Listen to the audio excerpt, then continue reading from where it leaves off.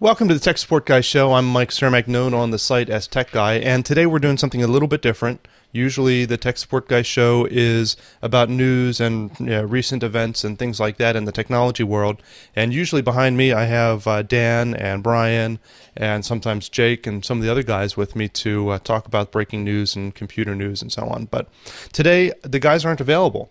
So I'm doing this on my own. I'm going to do something a little bit different. I've had some suggestions come from people that we do many different suggestions. One thing just mentioned again in the chat room was doing a live call-in type show, and there's problems with that, getting enough people to call in at the right time, and whether or not I'm going to be able to come up with a useful answer for them, other than say post to the site where the smart people are. But one of the suggestions is to try and do some short videos, which I'm hoping this is going to become, with tips and tricks and things like that, reviews. So that's what today is. Just last night I got back from Florida with my family, took my son to Disney World for the first time, and so I thought this would be a perfect time to talk about traveling with technology. One of the things, of course, everyone brings is a phone, and these days, a lot of times that's all you really need, especially for a short trip. You can check your email, look at Google Maps, do all of your necessary things right on the phone. I like to also bring an iPad. The iPad is very useful for me. You can do all those things, surf the web, check email, all of that on the iPad, but it's also a great screen for watching Sesame Street to keep little ones busy when you're on the plane. You can play games on it. You can watch The Walking Dead, which is what I like to watch on it. You can check in on flights. Once you get to your destination, you can use it as a GPS. Very, very useful. I might do a whole show just about different apps for the iPad. But one thing a lot of people don't use that I found very useful is a wireless router. And you might think, why in the world would I carry a wireless router with me when I travel? But that's what I wanted to talk about today. There's many different wireless routers out there. Portable travel routers is what they're usually called, as a travel wireless router. The one I use and that I've been very happy is from a company called Zuni. I'll bring up a picture of it here and then I'll show you it in person, but the picture might be a little easier to see. You can buy them anywhere, including on Amazon. They're only $35 on Amazon. I've been very happy with this one. So what it is, it comes in this nice little box, and first of all, I'll say the problem that I'm trying to solve with this, the reason I purchased a wireless router is that I've been many times in a location where I didn't have enough wireless signal to do whatever it is I needed to do. And as a tech guy, I'd like to be connected all the time. You never know when a server is going to go down. You never know when something's going to happen, and I need to be able to get in and work on something. And I found it for some, well, I know why. I was going to say for some reason, at a lot of hotel rooms, there's just not a lot of Wi-Fi service where I need it. Over by the desk would be particularly handy. A lot of times you have a much stronger signal by the door to the hallway. And a lot of that is that these hotels were built for soundproofing and fireproofing and not so much for a wireless signal being able to penetrate your room. So as a result, in some hotels, especially those older ones that had Wi-Fi added later, there's just not enough Wi-Fi around. And a lot of hotels I've stayed in still have just the wireless LAN jacks. They don't even have Wi-Fi, or they have Wi-Fi in particular areas, in the public areas in the lobby, which is surprising to me, but I run into that more often than you might think. So anyhow, so what this wireless router does, the solutions it provides is several things. First of all, it allows you to plug it into the LAN port, the RJ45 LAN port available in most hotel rooms, and it creates a Wi-Fi signal just like a wireless router would at home, except it's small and portable. And so that's handy. The other thing it does, which is pretty neat, is it can also kind of act as a Wi-Fi repeater. You can set it up in wireless ISP mode. And what that does is it allows it to connect to a wireless network that is available and then repeat it through as a different ID, a SSID, and repeat it as a different wireless network. And I've used that several times where I would just plug it in somewhere near whatever part of the room I have the greatest Wi-Fi signal and have it repeat as its own Wi-Fi spot for me to be able to connect to, and it just repeats that out. Another little tip, another trick I've used with that is, in some hotels they charge a lot for the internet, but sometimes there's a free Wi-Fi access point just outside the window. So sometimes I can set this thing near the window, pick up the free access point from wherever, whatever business or restaurant or whatever is across the street or next door, and get myself free internet that way. Anyhow, there's many reasons it comes in handy. The other thing I use it for is charging, and that's what I'll show you here. But it comes in this nice little case. It's small, it's portable. I've actually stuffed this case a little bit thicker than what it was originally intended for, and I'll show you all the gadgets I put in here. But what's nice about it is that I can just throw this in my laptop bag or in my duffel bag if I'm not bringing my laptop or whatever. It doesn't take up much space, it doesn't weigh much, and it has everything I really need electronics-wise for short trips. So if I open this up here and show you what I take with me, we've got several different things in here I'll talk about. One thing I do carry with me now is a Wi-Fi hotspot, which is through Verizon. The reason I have that is my phone is through AT&T, and when I travel to some areas like Orlando and Ocean City and places like that this summer, I've discovered that AT&T doesn't have service in these areas and Verizon does. So as a result, I got this this hotspot, and I'll take a moment just to talk about that. They call it says MiFi on it, but there was a different name for it, I think.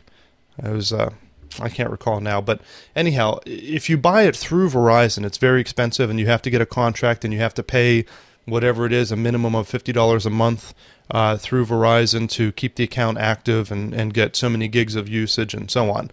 It's an expensive endeavor, and I almost did that. But what I ended up doing is I bought this at Walmart.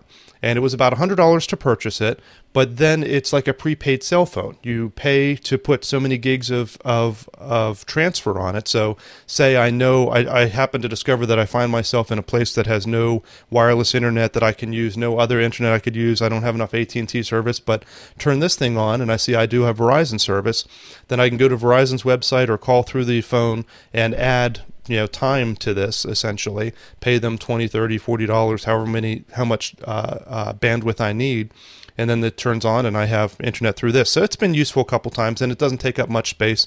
And the other nice thing about this particular hotspot, and most of the ones that are out now, is that it uses a standard USB micro plug to charge it.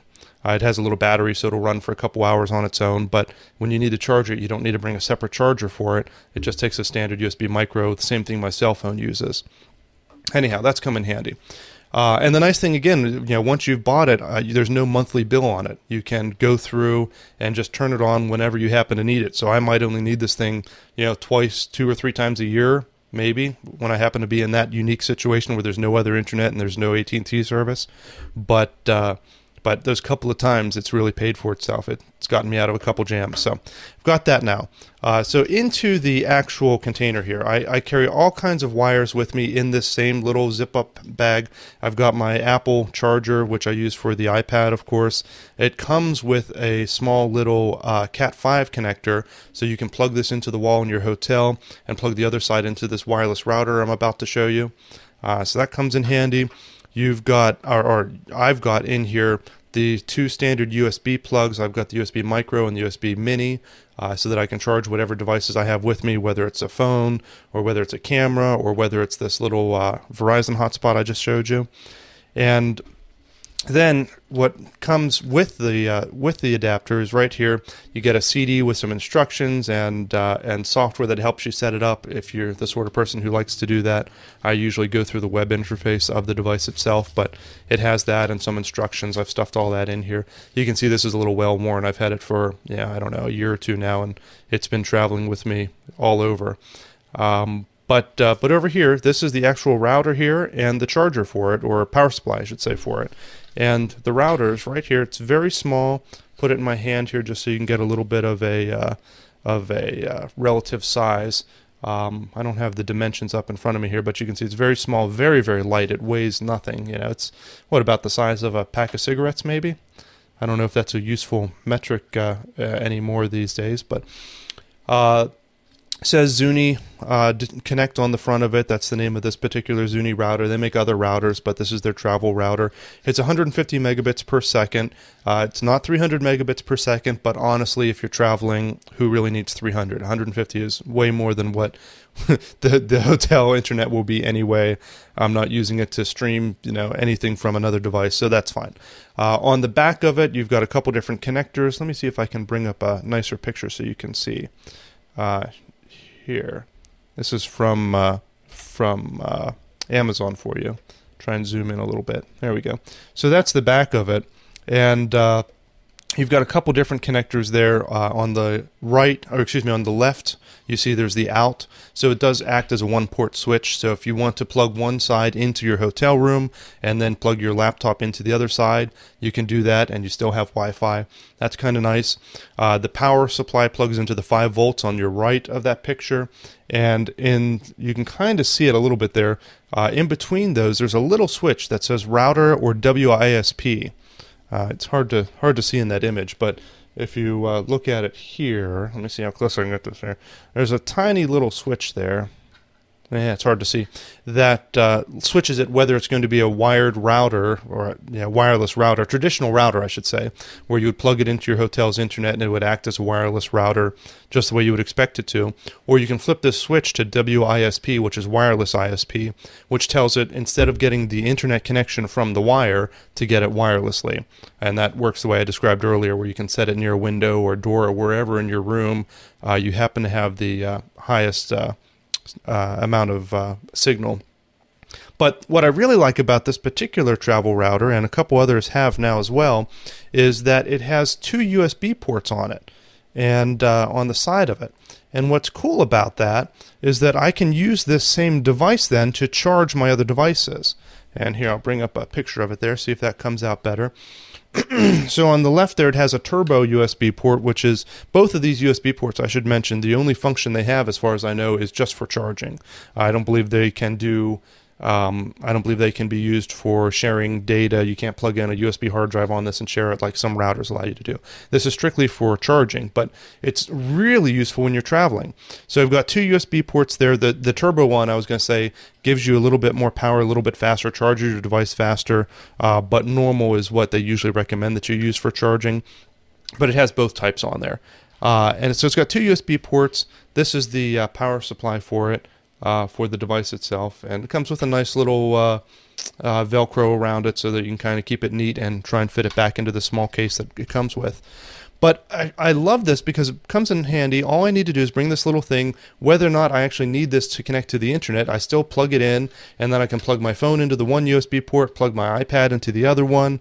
You know, if I need to switch around, plug in other devices, I've got all the different cables I need with me in this one little case. And that's all I really need to bring. I don't have to bring, 3 different chargers, 3 different, AC/DC adapters with me. To transform the power for my iPad, for my camera, for my phone, for my Verizon wireless hotspot, if I'm bringing that, for my wife's phone, because a lot of times she'll forget to bring her charger, so I can just charge it on this as well, and you have all of this just in one little kit. It would take more space to bring all of those different chargers than it does just to bring this device and the handful of different USB cables, and you got everything covered. So I as you can tell, I'm a big believer in this thing. It's come in handy. There are other brands out there. This particular one, as I said, is from Zuni Digital. You can go to zunidigital.com to read about it. And it's available on Amazon. You can probably buy it directly from Zuni as well, but on Amazon, through Amazon Prime, they have it available. It's just $35. And search around, see what you find. They have great reviews on this particular one. One thing everyone seems to be saying about this is that they have great customer service, which is unusual, when you look at a lot of consumer electronics these days. But I haven't had a need to evaluate that yet. It worked great right out of the box, followed the instructions just like any other wireless router, really. Another feature this thing has that most wireless routers don't is it automatically detects IP conflicts.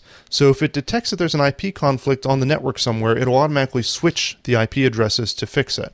And I haven't had time to really play with that yet, but they have this Intellip IP feature, which I suppose would be real nice if you happen to be caught in that situation, and if you're traveling, the less headaches you can have, the better.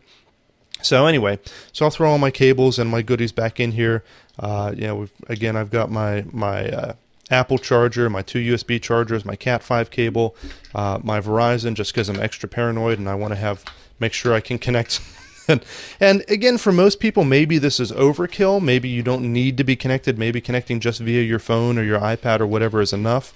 Or maybe you don't travel enough to make this worthwhile. But I've had enough people ask me questions about this and what sort of tips and tricks I have for staying connected when you're traveling, that I thought I'd share this. And again, it's come in handy a couple of times for me. And my biggest thing with it is, even if you rarely need that stuff, just to have this small little kit here. And I'll give you some perspective. Again, it's about the size of my hand. It's just a small book. It's smaller than the Bible you'll find in the drawer next to your bed in the hotel, and it weighs nothing. And you've got everything you need right there to charge all your devices, connect to the internet, connect to whatever you need to. Just gives you lots of options, and that's always handy, especially when you're traveling. So that's my tip for today on traveling with it. I have a couple other things that I might share. I'd be interested to get your feedback about this, see what you think about it, see if you have any tips of your own in terms of traveling with technology, or anything else with technology if you want. You can reply back to the show notes on this. Let us know what you think. Let me know what you think about this type of show as opposed to the regular news format we usually do, and maybe we'll switch things up every once in a while. If you go to techguy.tv, you'll find the old shows there. You'll also find the MP3 audio version of the shows and the video version of the shows. And there's also a button there for show notes. And again, if you click on that, that'll take you directly into the thread where you can reply back and give us some comments and feedback. And I really do appreciate that. And Hobo in the chat room says, as a traveling technician, this is a necessary item. He says, I always carry a wireless D-Link router in the trunk of my car. You never know when you might need it. And if you're traveling, by air or something where weight matters, for $35, having a little wireless router to take with you is maybe a good investment. And it serves so many other purposes as well. Anyhow, let me know what you think, and we will be back again in next month. You were aiming again for the second Sunday of the month, which is going to be September the 9th, Sunday, September 9th at 1 p.m. Eastern. Hopefully we'll have the guys back then. We'll do a more traditional news coverage type show like we usually do, and maybe the next time we'll switch it up again on you and do something different. Thanks again for listening, and we'll see you around.